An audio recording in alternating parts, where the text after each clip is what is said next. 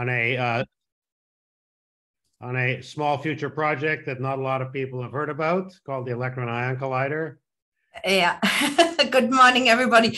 Hi, Small is a slight underestimation. I think and it seems that nobody talks about anything else nowadays, but that's okay. Good so, because it is the biggest project which we are doing. So I guess you hear me well and you see my slides well. Okay. Perfect. Go ahead. Thanks, Elke. Okay, perfect. So it's a pleasure for me to introduce you to the Electron-Ion Collider. I will tell you what it is so that you know why everybody is talking about it and why it is a perfect collider actually to unravel the mysteries of visible matter.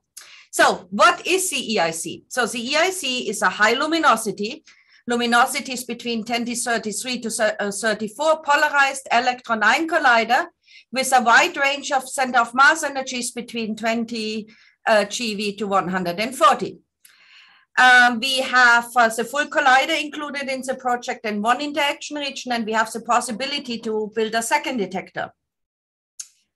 The machine is actually built on the RIG facility. So what we are doing is we take the hadron facility of RIG and upgrade it majorly and then add an electron machine. So the hadron machines then can produce beams between with 40 and 100 to 275 GeV for protons and up to 110 GeV for every heavy ion you can think of. We will run with very high beam currents.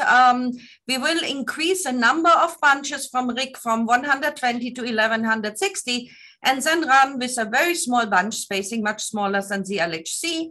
We will have polarized beams, protons, deuterium, and helium-3, the nuclear beams, and we will actually also include a completely new concept. So that is a large development also in accelerator science, actually for cooling hadron beams.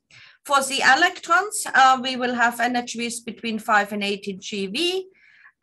Very high current, same number of bunches, of course. The electrons will be fully polarized. And again, if you are doing research in collider physics, we are actually also pushing there. We develop a very new injector to the electrons storage ring, which is a rapid cycling synchrotron, to actually get the polarized electrons from the source into the machine. And then we have a high luminosity interaction region, which runs with a crossing angle, which is the first machine which actually really utilizes a large crossing angle and as such also grab cavities to rotate the bunches back to have a head-on collision. The luminosity over the center of mass energy you can see here. So actually very high and more or less flat for a wide range in the center of mass energy is close to 10 to the 34. So the physics case, that is what you are interested in. I give you a small summary and then I give you examples for the individual cases. So we really want to understand what is the secrets of hadrons. And for that, we first of all want to understand where does their spin and the mass comes from.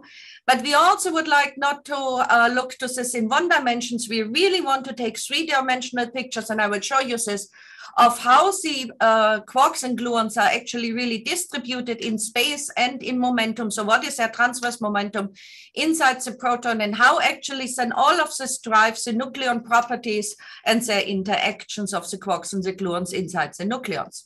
Then we take our protons and neutrons and put them inside a nucleus, and then look again how then what we have learned on the proton is actually modified if a proton sits in the nucleus. So, and also how the nuclear binding actually is governed by the quarks and the gluons. And last but not least, if we have the nuclei, we can actually really create very, very dense gluon densities, and then can look that we see a regime where the gluons don't emit gluons, but because there are so many in a very small space that they actually start to recombine what is generally referred to by nonlinear QCD interactions or by saturation regime. And that is something which is seen as a big topic for the EIC. So what is the process which we are looking, what we are using there? So what we are doing is we have an electron which emits a virtual photon, and then this photon interacts with the partons inside the proton or in the nucleus. And I have here a nice interaction. So you see this, you have the virtual photon, and then you kind of resolve what is in there. This is actually very nice because if you have an electron and such deep inelastic scattering, you really kind of have a pointless point-like probe. And so you kind of are not like this, if you have proton-proton scattering, you have already a complex probe and want to study another complex probe. The other advantage is that with DIS, you can really on event basis determine what's the momentum and angle and so on of the quarks inside the proton is. The reaction is governed actually by these variables here. So Q square, which is basically 1 over the wavelengths of the virtual photon, gives you the resolution power. X, you have learned for sure already during your school, is the momentum fraction of the quark inside the proton, and Y gives the inelasticity. And then you have the center of mass energy, and then you can actually combine all of them. So that we want actually a wide range in center of mass energy is because if you change your center of mass energy, then the proton itself actually reveals itself very differently. At low center of mass energy, the proton basically looks like the 3 valence quarks with some gluons. And if you then increase it, you actually see a proton which is dominated purely by gluons. So how does this look like what the EIC can cover in the XQ square plane? And that is something you can see here. So the EIC basically can go up to an X of 1 and then down to an X of 10 to the minus 4 over a very large range of Q square. And if you want to go to low X, you need to increase your center of mass energy. So again, that's why we need variable center of mass energy. And if you want to increase your Q square, then you need actually higher luminosity. And that also means normally higher center of mass energy. And the gluons actually are predominantly living at low X and low Q square. So how do you access actually in DIS the partons, the quarks and gluons? So you have several processes. You can look actually to inclusive scattering DIS, so where you looked only to the scattered lepton. Then you can kind of combine this by looking to different flavored hadrons, which then through the fragmentation function allow you to determine on what flavored quark you have been scattering. You can use charge current, which means that instead of exchanging a virtual photon, you exchange a W. That has a huge advantage because of how the charge current interaction, the electroweak works.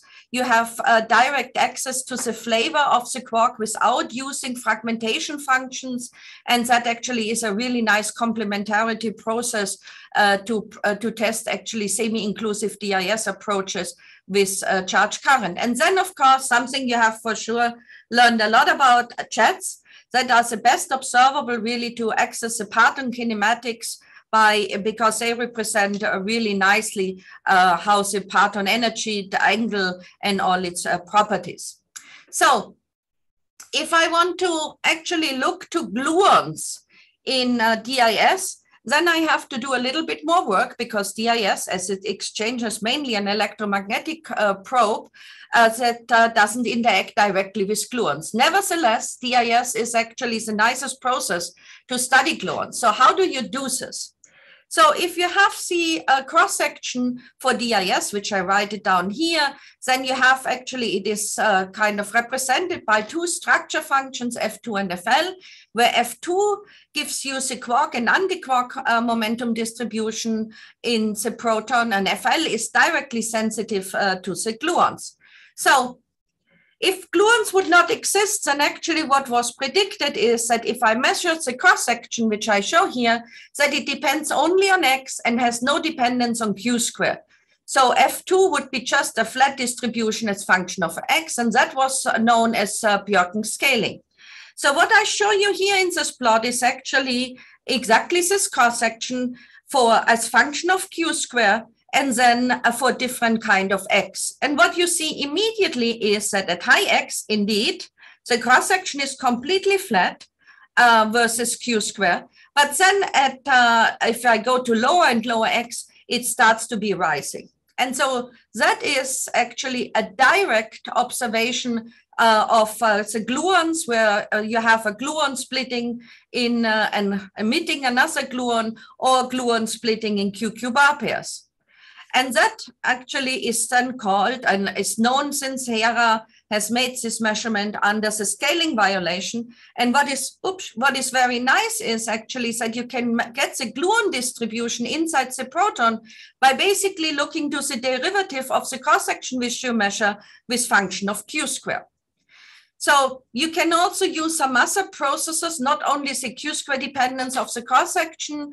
You can measure FL, where you need to vary your energy in your collider, because the Y goes with different energies. And if you want to have a direct access, you need to make Y large, so you said you get FL. You can take actually the process of photon-gluon fusion, which I show here. So you have your virtual photon, you have the gluon, and then you get a QQ bar pair. For that, ideal is to look to dijets or to charm production. And if you want to measure all of them, you need, of course, a wide coverage in X and Q squared in your detector. So if we now look to how the parton distribution functions look like, and that is some of the latest from Hera. So here a linear and not an exponential or suppressed picture, so versus X and the high X region. And there you see that you have your valence, U quark, your D quark, and then immediately already at an X of 0.3, you see that the gluons and the C quarks are actually really dominating the proton. And here you have this versus a larger region of X, and the gluon and the C quarks are multiplied by a factor to bring them on the same, so that you can plot them on the same scale. And again, you see at low X, everything is basically gluons, which you see inside the proton. So I told you earlier that spin is one of the quantities which we really want to study. And spin is actually a real fundamental property of matter. All elementary particles have spin, but the Higgs. And it cannot be explained by a static picture. It's much more than just the sum over the quark and the gluon spins. It also involves orbital angular momentum. And so if you really want to kind of disentangle all of them, you have to really be sensitive to measure the quark spin, the gluon spin, and the angular momentum.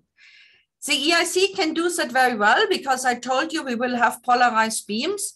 And by doing so, it allows us to measure a cross-section difference where the electron spin and the proton spin are aligned, minus when they are anti-aligned.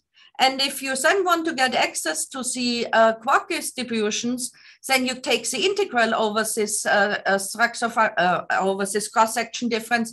Or if you want to get the gluons, then you do exactly the same approach as for the unpolarized one. You take the derivative of this cross-section difference to get the gluon, the polarized gluon distribution. So here I show you what we know about this cross-section difference, which we named G1. So here at the high X, it is known from the current experiments, but as soon as we go to lower X, the different lines actually represent the uncertainty which we have on this. And then here I overlay the points from an EIC measurement, and you see actually that you see no uncertainties, and that is because we have this really large luminosity, so we will be only dominated by systematics, and you can see by this statistics we can nicely pick what actually the distribution will look like for this cross-section difference. Now we do this, of course, not only for one X and Q square point, we do this exactly like in the unpolarized case for Hera as function of Q square and for many X. And then if we convert this into what is the sum of the contribution of quarks and gluons versus the orbital angular momentum, you get this uncertainty profiles here. And with the full EIC and all the data from the full energy range, then you actually come to an uncertainty of the quark gluon and orbital angular distribution of the dark blue. And depending on whether you have orbital angular momentum, this ellipse is kind of moving around these lines here in this phase space. So we have spin, we have the unpolarized PDF. I told you also we want to really understand how the quarks are distributed in spatial distribution. So are they sitting at the edge of the proton in the center? And what is their transverse momentum? we can combine all of this in what is called a Wigner function. And you can basically think about this like a QCD genetic map of the proton, because it absolutely reveals everything. But that is, of course, a very high level goal. We can start a little bit easier. We integrate out the spatial distribution and look only to the momentum distribution, longitudinal and transverse. And then we can actually do measurements which give us this kind of pictures, how, for example, an up quark, the transverse momentum distribution changes by going to lower and lower x, and you see that it becomes wider in the model which we have been using to generate these pictures. And the same you can do for your distributions in coordinate space. You basically integrate over the transverse momentum distribution, and then you can look whether how quarks, and here it is a down quark, whether they are sitting at high x in the center of the proton, and then if you go to lower and lower x, the kind of distribution takes more and more space inside the proton and fills basically the proton, and they move to the rim. So we can do very exact measurements of this by looking to a process which is called deeply virtual Compton scattering, where you have a virtual photon interacting with a quark and emitting a real photon. And what is actually very interesting, because it is an exclusive reaction, the proton stays intact and you have only a momentum transfer to the proton.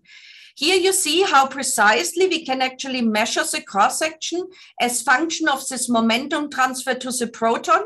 And then because the momentum transfer and the spatial distribution are Fourier transforms, that is exactly what we are doing. We Fourier transform the cross-section, and then we get the spatial distribution of here the quarks inside the proton. We can do this as function of x for a fixed q square, as a fixed x as versus q square, and you get this really nice distributions.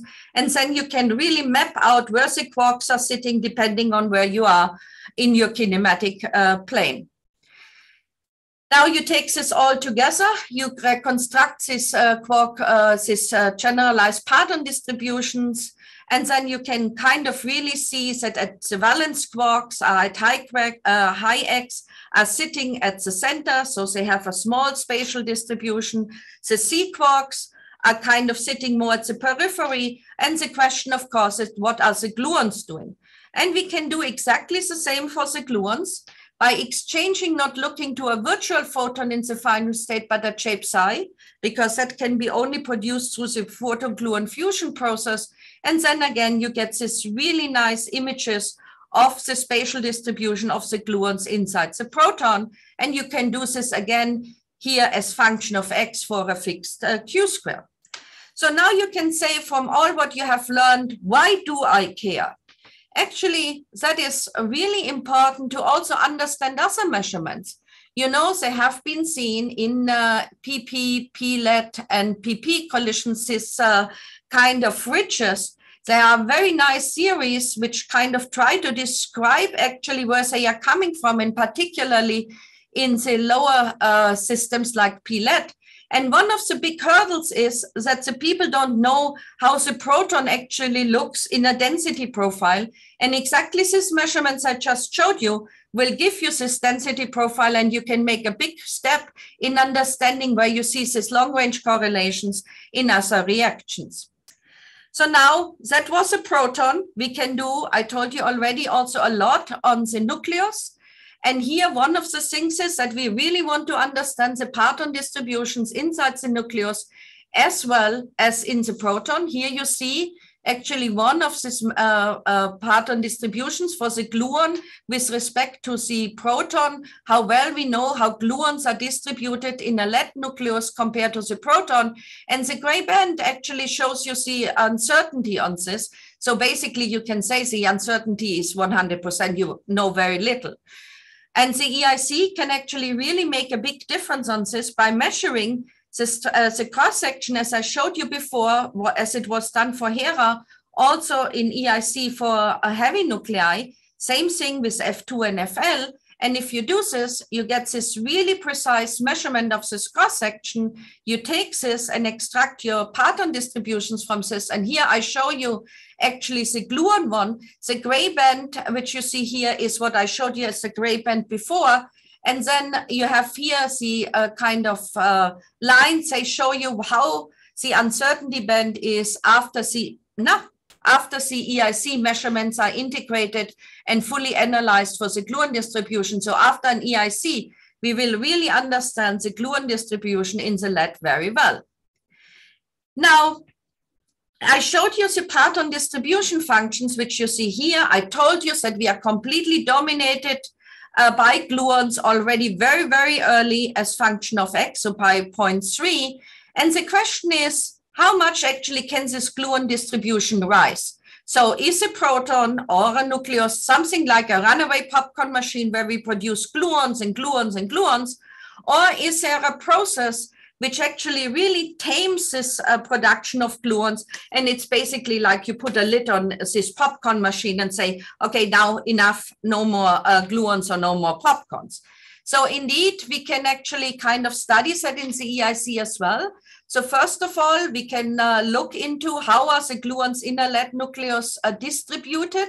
And for that, we do the same as for the proton. We look to JETSCAPE production, which we can measure very well, which you see here. And then again, if we take the Fourier transform, we can reconstruct the source distribution. But we can do actually more. We can also look to if the nucleus breaks up, but the proton stays intact. And we look to this incoherent part here, which I show you. And actually what that gives you is not the source distribution like the Fourier transform, but it gives you actually how your source distribution is fluctuating on average around the mean which you have, which is very important because some of this kind of fluctuations of how the nucleus is looking like and the protons are distributed in a lead nucleus has actually quite some implications on understanding of heavy ion kind of observables. Now, last but not least on the physics program is really to see the state where we see saturation. I told you before that is a state where we go from that we produce more and more gluons into that we have so many that they are sitting so close to each other that they are kind of recombining. A nucleus has the advantage that we get the highest, do that in lead has the advantage of gold, that we get the highest gluon densities. And we can get such an enhancement of reaching the saturation regime, so the recombination regime much earlier by a factor of 200 compared to gold. Okay, measurement again, yeah. 5 minutes? Yeah, no problem. The measurement again is actually really easy. It's a counting experiment where we count actually jets or dihadrons, which are back to back. So if you are not in a saturated regime, you get your electron-proton, electron-ion collision, and you get your dijets back to back and you count them. If you have saturation, what happens is because you have this gluon wall, the backward jet actually basically disappears. And if you count them, you get a suppression of the number of backward jets, and this is what's shown here as function of square root s. At the higher square root s, you get a suppression in a factor of 2 actually of these backward jets if you have saturation. And if you have been following the archive, that is exactly what Starr just published. And we see that these dijets are really disappearing. And we kind of see it exactly as it is predicted by these saturation models. So you have the physics, of course, we have to measure this, and I will give you just a little bit about what we are thinking for the detector. So we have the different process physics topics. They are related with different physics measurements. So I already talked about inclusive DIS, where you look only to the scattered electron. Then you have semi-inclusive DIS, where you combine the scattered electron with looking to the hadronic final state. And then you have the measurements like DVCS and so on, where you image the proton or the nucleus, where you have actually an exclusive reaction. You have to measure everything, and particularly this proton, which stays intact and goes under very small scattering angles. If you look to the requirements on the machine and the detectors, they become more demanding going from left to right here, and so the requirement for integrated luminosity to make the measurement. An EIC detector, if I half it basically, so here you have your collision electrons from the left, right, protons from the left, you collide, you have your beamline along here. So then actually what you can see is in the hemisphere of angle going from 0 to 180 degrees, that your electrons actually cover this side here from the outgoing electron into mid rapidity, so 90 degrees. And depending whether your hadrons come from a high X parton or a low X1, they cover the full hemisphere. And that is actually then how you design your detector. You have a barrel and you have the two end caps so that you can cover really all the particles in your reaction. And for the exclusive reactions, you need detectors very much along the beamline to capture the particles scattered under small angles. And that is what you can see here. So that is actually the interaction region, the detector in the middle, a lot of detectors here along the beamline. And here you see a layout actually of the detector where you see that we have electromagnetic and hadronic calorimetry basically covering the full 4π region. The same for time particle ID. So we have rich detectors, time of flight covering -4 to 4, and then high resolution tracking detectors. So really to follow the particles very well. That then kind of fulfills all the requirements of tracking, high precision, low mass, tracking, electromagnetic hadronic calorimetry, high performance PID, and we will do a streaming data acquisition so that we have maximum flexibility and integrate AI and ML. And integration in the interaction region is absolutely all because we have only 50 centimeters between the detector and the first magnets of the collider. Here I give you a small summary of what technologies which we are thinking to use. The vertex detector is a new development of CMOS MAPS tracker, which is in synergy with what is done for Alice, the ITS3. The central tracker will be gas detectors because as larger you become in radius, as more it becomes expensive to do that in silicon. Electron and hadron end-cap trackers, the same technologies. Particle ID is driven by time of flight and Cherenkov detectors. Electromagnetic calorimetry, we will use crystals because they give us the highest resolution in the electron going direction. And then we develop actually new technology, which is a scintillating class because it's more cost effective. Hadron calorimetry, we aim to get 50% over square root E. So very large LED scintillator sandwich, which is longitudinally segmented. And the data acquisition I already mentioned is streaming so that we have really the highest flexibility. So in summary, so till now, we think we have really only seen the tip of the iceberg if it comes to understand the hadron structure and particularly the gluon, which dominates the hadron structure with the EIC. We hopefully get the full depth of the iceberg. Why can we do that all now? Because basically all stars align. We have the theory developments which allow us actually to answer these big questions. We have the detector technologies to build a detector which is as compact that it can fit into the interaction region. And we have the accelerator technologies which allow us to build a high luminosity electron-proton-ion collider. And without the EIC, you would absolutely not be able to answer all these questions. So therefore, as you are all ahead of your career, let's get to work and build it. And I hope many of you will join us in the endeavor to get the EIC built and get a job with us. Thank you. Thanks, Elke. That was great. Very, very complete. Any questions for Elke?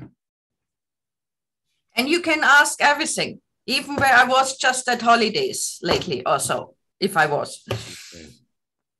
Can I ask one question? Yeah, who's speaking, and identify yourself and go ahead.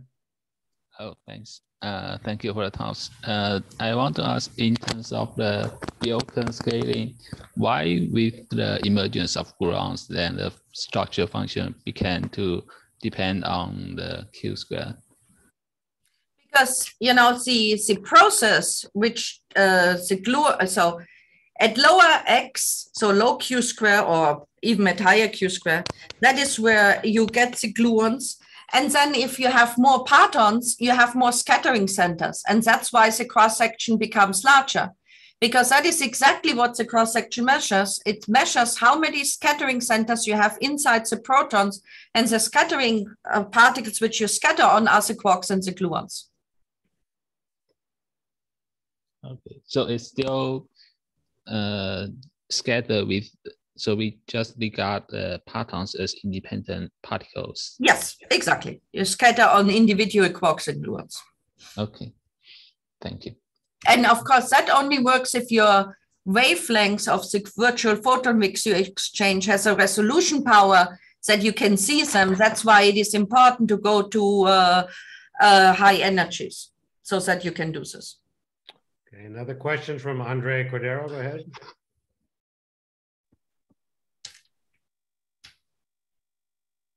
I cannot hear you. Yeah, go ahead, Andre. Can't hear you. I'm not muted anymore, am I?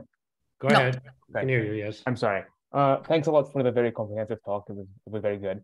I wanted to ask about something that's maybe more directly or especially relevant for the heavy ion community, which is constraints on nuclear PDFs. So if you're planning on a nucleus electron experiments and especially like W exchanges for the C quarks. So if you could talk a little bit more about that. So W exchange in the EA is not something which is really an option, because for the W you need even higher square root S. That is possible for EP, but not for EA, because for EA the machine is limited to a proton beam energy of 110. But I think you don't need W. That is some nice feature for PP or hadronic machines. We can do it actually with CHARM, for example, where you tack on the gluon. You can do it with CDIS, where you tack in the final states that you had a pion, a kaon, or a proton, like we do in the proton as well. And then you use the fragmentation function to go back on which flavor you have been tagging. Okay, thank you. This is actually very good. Yeah, and I have in the backup, I have some plots also how well we can constrain the different flavors. Okay, thank you. That's very helpful. More questions for Elke? So let me ask one. So Elke, let me characterize the physics you've talked about as sort of multi-particle QCD, spin, shadowing, all of that. But there's a whole other branch of QCD, if I may call it fundamental, running of alpha S, universality. What will EIC have to contribute in that sector? And do you have some idea of how that might make demands on the experiments that aren't yet taken into account? Yeah, I do. So universality is not something which you can solve with one machine. Universality means that you need different machines and you need to measure the same observable or try to measure or extract the same observable like PDFs, and do that with PP, EP, or E plus, E minus, of course, not for PDFs. And then see whether the PDFs you extract are universal. So actually the EIC for the polarized program, the combination between EIC and the RIC is extremely critical for this. So the whole TMD program is extremely critical. If we talk about, for example, saturation, there it is also very critical that we see it in EA or EP, and then we see it also in PP and PA. And there again, the combination between EIC, LHC, and RIC is very critical. That's why the star measurement now is very critical to prove that we will see saturation also at the EIC. If you come to alpha S, of course, is also something which is extracted from PDFs, the running of alpha S. And EIC will, like HERA and so on, make contributions to this.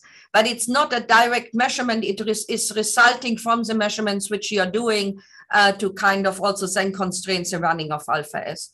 So there is a lot of other things. EIC can measure quark couplings and so on, which, all the programming QCD can be basically addressed by EIC.